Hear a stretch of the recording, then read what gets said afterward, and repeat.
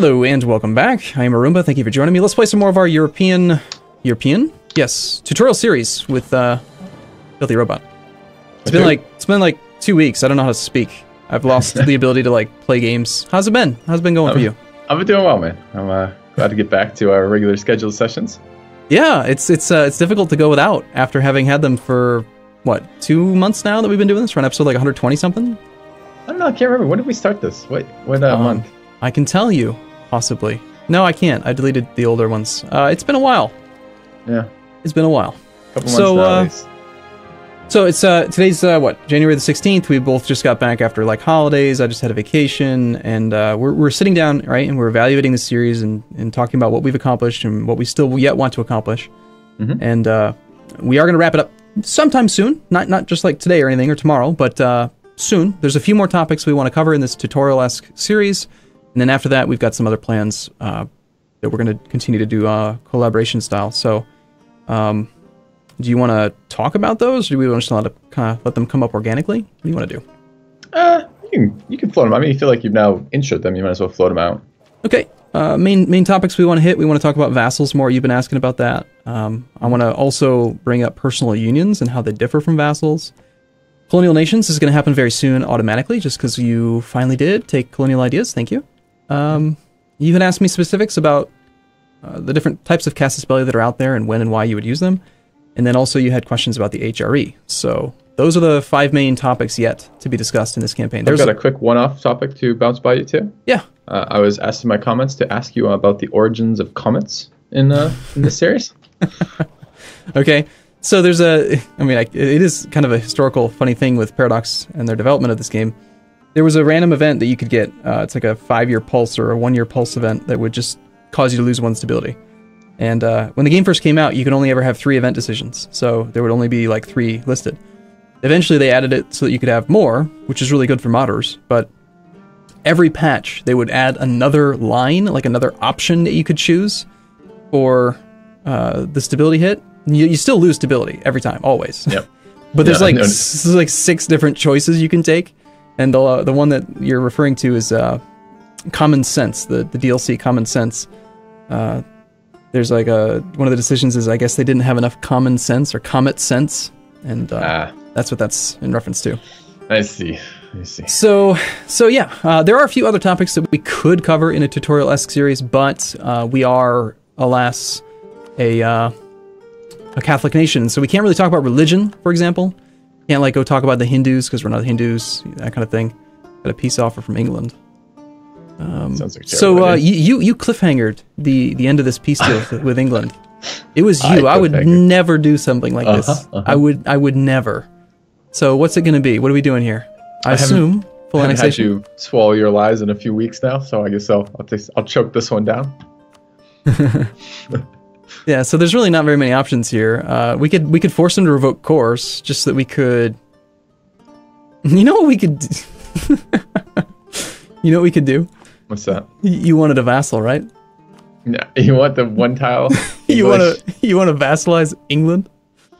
That's the quickest way to do it, I suppose. But I actually think the benefits of vassals were, more along the lines of I experimented a little bit in a different campaign with vassals now at this point, not a ton, but a little bit, and I was getting direct feedback as I was doing that. And some of the advantages of vassals seem to be things like going to war on your vassals' CBs, feeding them land, letting them pay the coring costs, and then you annex the whole thing later.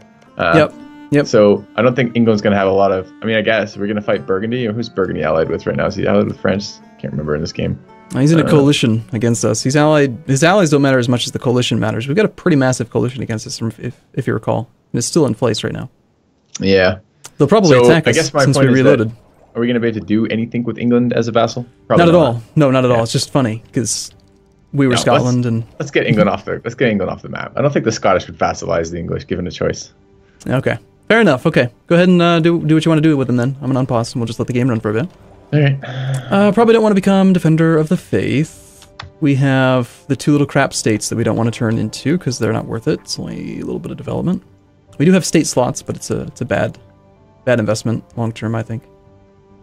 Spain had apparently guaranteed the Papal State. I guess in this episode, how about we talk about the HRE a bit then, since we're just kind of waiting or looking around and stuff? So we talk about returning cores. I don't think I've done that very much. So returning cores in this case is going to what? What does it do? So show me a let's take a look at a province with a core and a province without a core on it.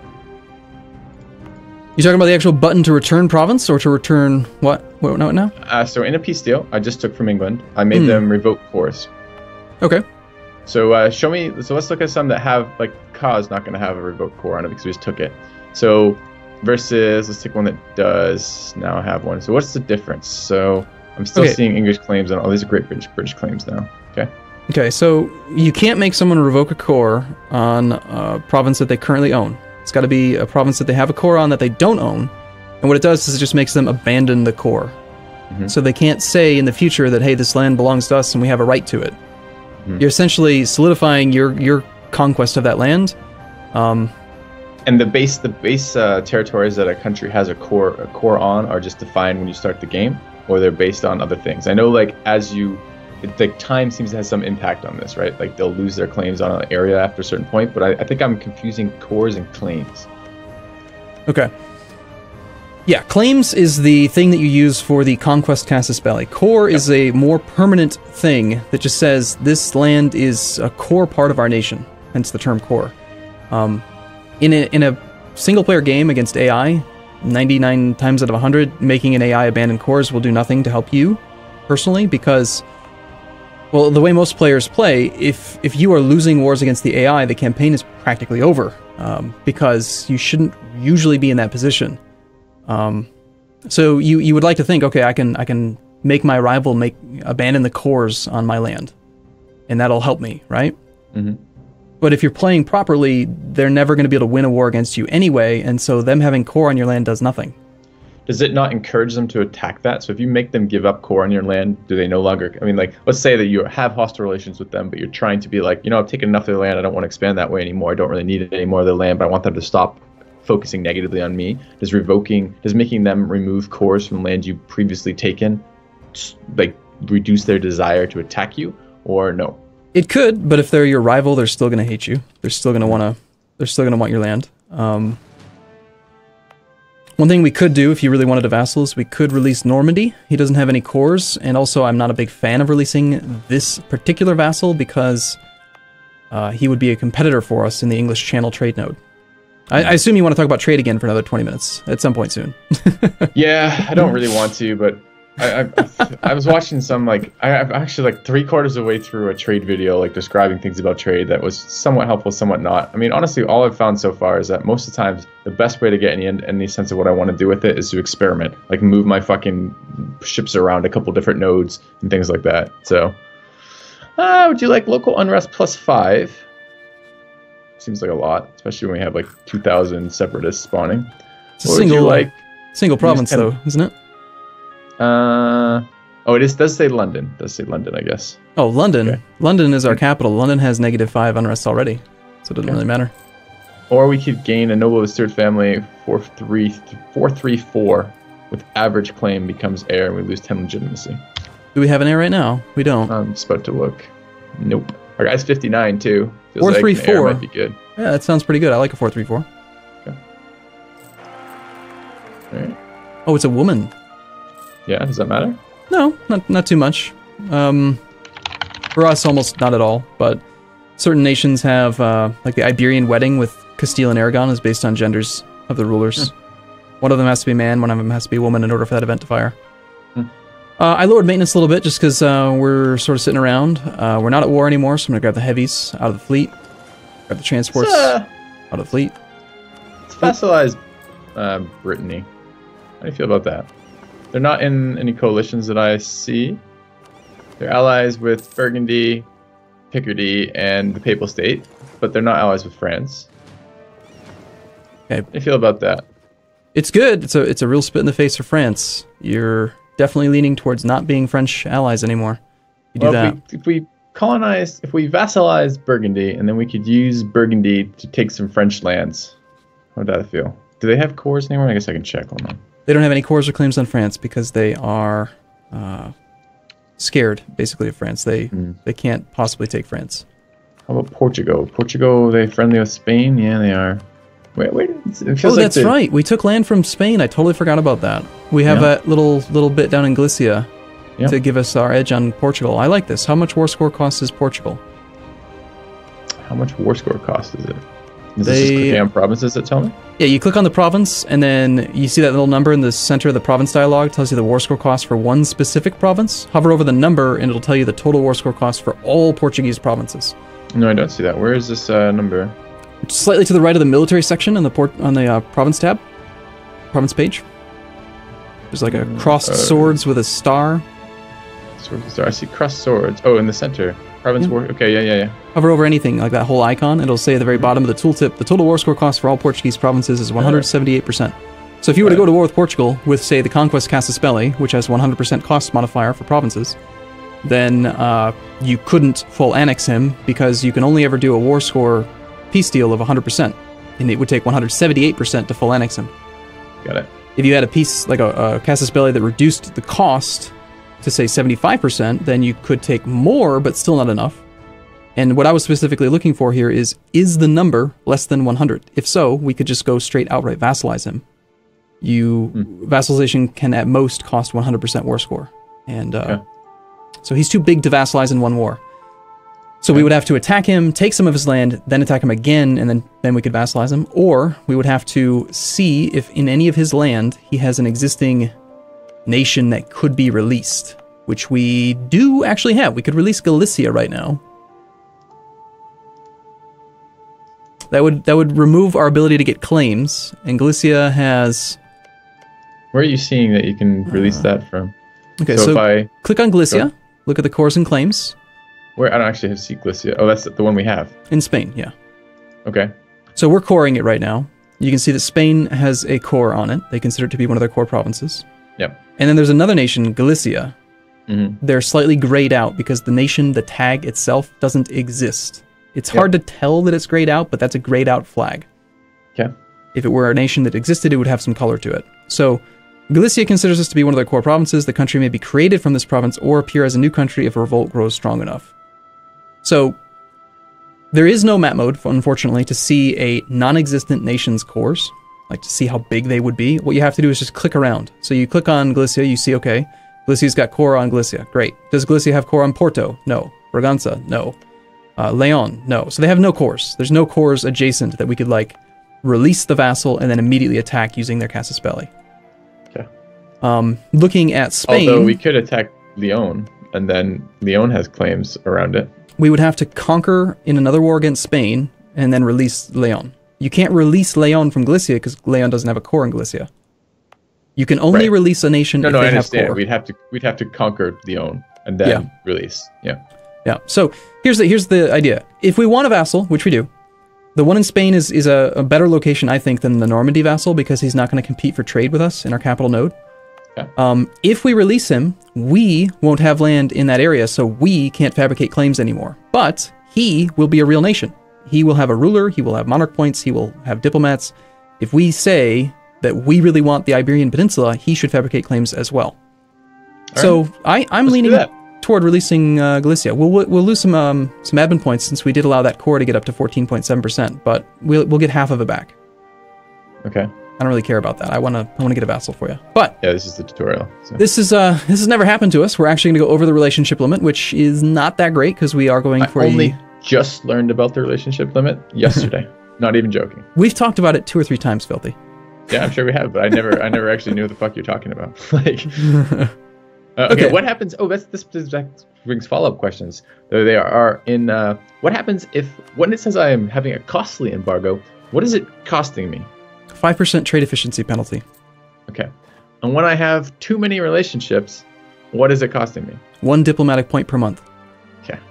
It'll tell you that if you hover over your diplomatic power point generation, you see a list. You got monthly increase, base value, the skill of your ruler, national focus, the diplomat that you have hired, then diplomatic relationship slots, and then finally the Importation Act is a policy we have on.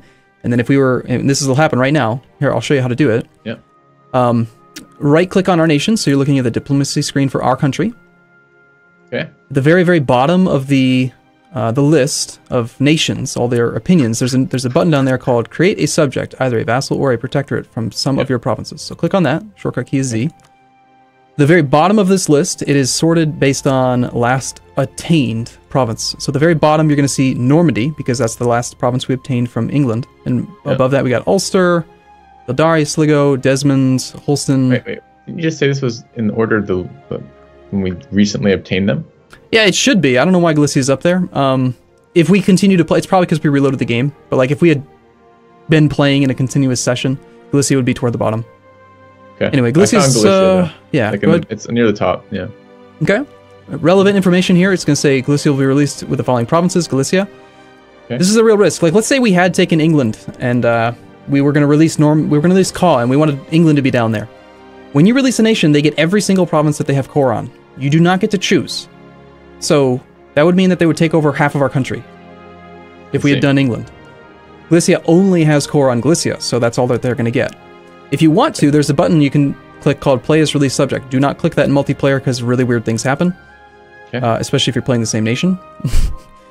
Okay. And then beyond that, it's always very, very important. At the very top of the screen, it says Diplomacy, and then below that, Create Vassal. Okay. There are two types of things that can happen when you use this page. Number one, you create a vassal. Number two, you create a protectorate. A protectorate is different than a vassal, and I've never even heard of a protectorate. It's really, I have really in, bad. The sense of the real world, but I've never heard of it in this game. What is a protectorate? Okay, a protectorate is different than a vassal in that, number one, they don't automatically join your wars. Number two, they don't pay you taxes. Number three, you can't integrate them. Number four, you take a stab hit to cancel it. So far.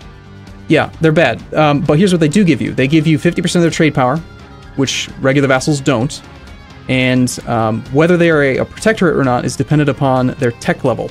So, let's say, for example, we were releasing a single one province down in Africa. In fact, why don't we actually go look at this? We did take Beifta from Spain as well, but then no nations have core down there, so we can't release that as a protectorate. But because Beifta, or whatever it's called, is down in South Africa, actually it's kind of mid-Africa, Western Africa, let's call it that. Because it's in a different area of the world, and it's not likely to have the same institution spread as what we have, it would be behind us by more than 50% tech penalty, so when you release it, it would be a protectorate rather than a vassal. Basically, rule of thumb, protectorates are shit, don't get them, go for vassals. If you have to release them as a protectorate, wait until you can spread the tech. By owning the land yourself, you will rapidly spread the institutions there, wait for it to spread, and then release it as a vassal. Okay.